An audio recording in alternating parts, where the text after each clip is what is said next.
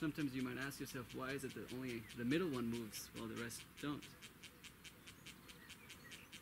If wind moves, then how is it that one's moving fast and the other ones are not, when they're just like the same area? It doesn't make sense. So it has to do more about magnetism rather than trying to draw air all the time. The air is somewhat of an indication of movement of gravitational influences between atoms, between densities of air.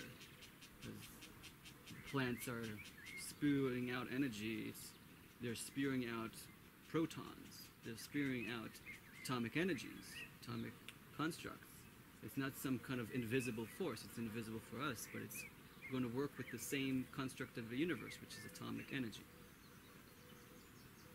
And then all you do is you magnetize yourself and you push protons.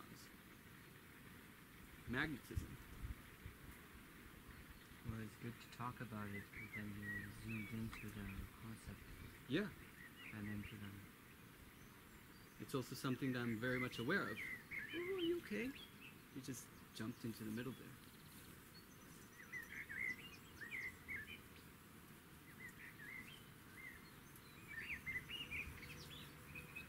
Yeah. So, yeah, the whole idea of the movement of trees, of plants, is that they're participating within the environment by generating energy, and energy is also moving protons, gradients of concentrations with the environment, internal and external, to create some kind of movement. Because movement is life, and energy is life. At least energy creates that currency that allows biochemical movements to occur. And so all you're doing is you're really working with chemistry, you're working with physics, you're working with all these stuff, and learning to understand what they are, even from a nutritional point of view. I mean, I'm learning nutrition, I've been self-mastering it for 4 years, but at the same time, you go into understanding chemistry, physics, biology, and psychology, and all this stuff that lend you a better understanding of how the system works.